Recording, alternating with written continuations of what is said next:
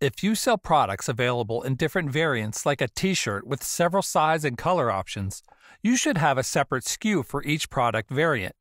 It simplifies inventory management as you can find out the quantity of each variant in stock right away. Otherwise, you wouldn't see the information in your store and would need to control the variant's availability in stock yourself. Another strong reason to have a separate SKU for each variant is the ability to control what options a customer will be able to select for purchase. Unavailable variants will be impossible to order.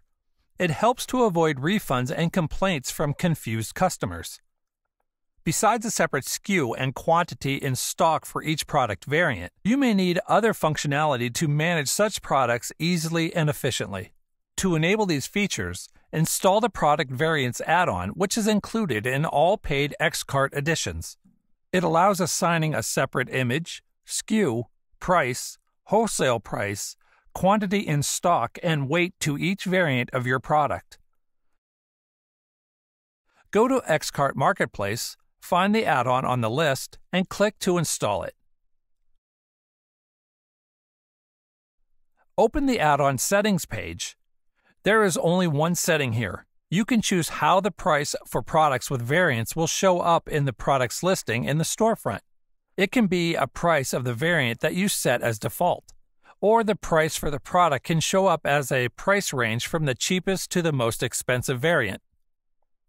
Now let's go to the catalog and open the product for which we will configure the variants.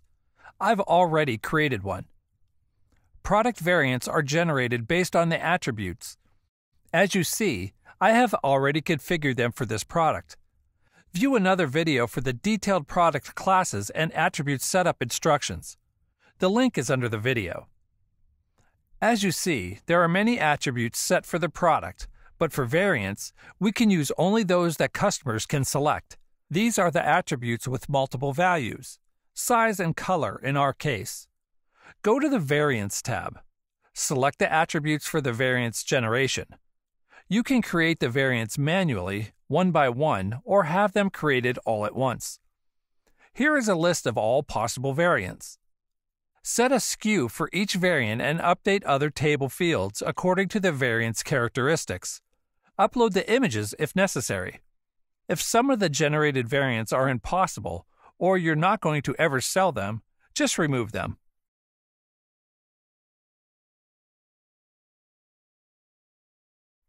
If you don't fill in some of the fields, the default values specified for the product will be used. This setting means that the red t-shirt of small size is selected as the default variant.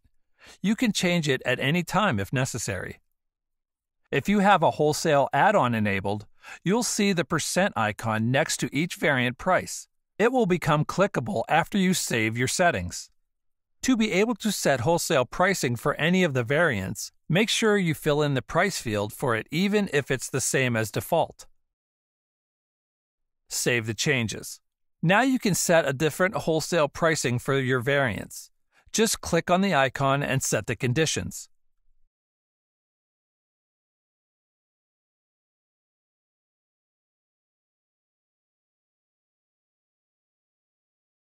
Let's check the product page in the storefront.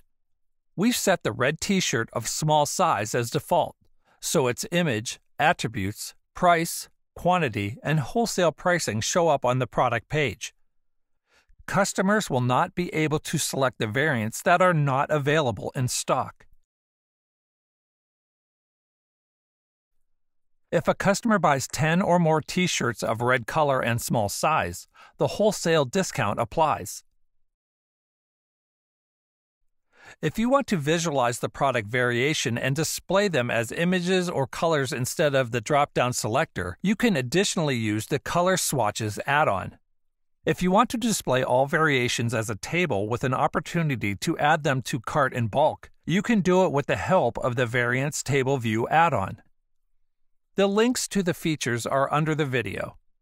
For any questions on your online store setup, feel free to contact us at support@x-cart.com.